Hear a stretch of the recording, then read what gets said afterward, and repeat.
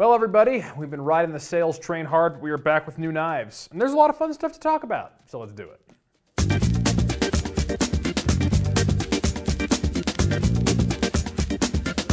I'm gonna level with all of you. We are in the calm before the storm. This month of December is where we're doing a lot of sales and pushing a lot of stuff, making way for new product coming out in January. So it's gonna be a bit of a slim week in terms of new knives, but we're gonna talk about them anyway, starting with this new Arcform Theory. So I really like the Arcform Theory. It's a full titanium frame lock with this nice backspacer that has this like rounded, like crowned area to it.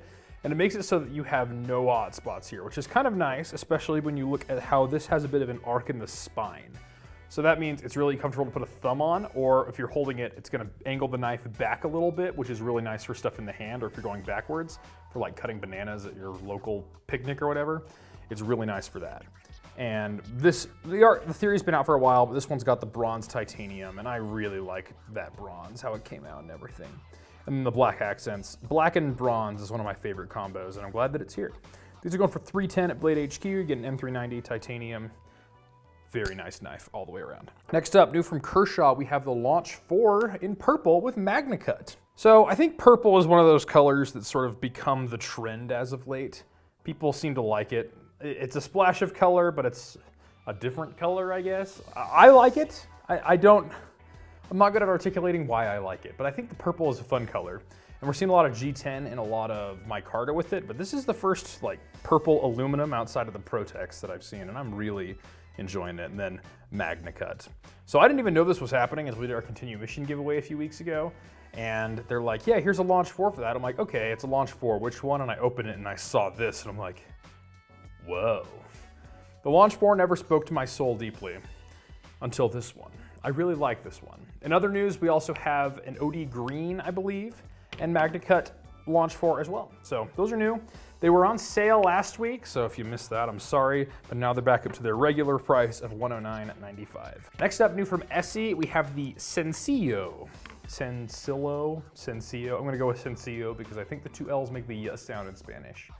Spanish speakers out there, tell me how to pronounce this, and I believe it means simple. Tell me if I'm wrong. And if it does mean simple, I totally get it because this is a very simple design.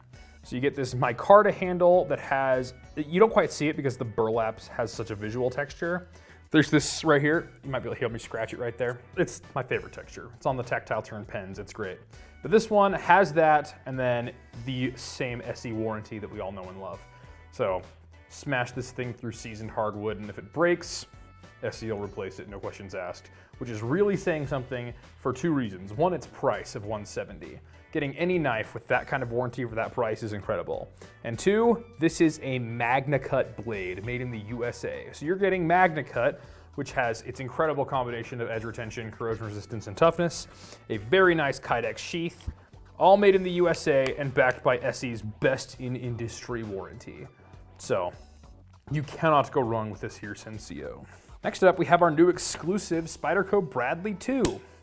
Now, I know what y'all are thinking. You're gonna look at this and think, oh yay, another Blade HQ exclusive with Jade and M4. Jade, first of all, doesn't have to be Jade. One of the reasons we picked to do Jade is because you can dye it any color you want. It's the natural color of G10. You want it pink, you want it purple, you want it blue, you want it black, whatever, you can just dye it with RIT dye. In fact, we have a video on YouTube all about it. And this is not M4, this is CRU-WEAR.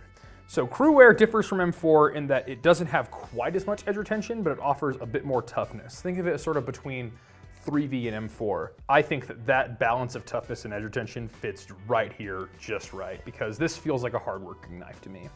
It's got a nice deep hollow grind here, and then Spyderco's absolutely wicked sharp edges. In fact, if you were in the live that we shot earlier on Cyber Monday, I cut my finger. That was earlier today at the time of shooting.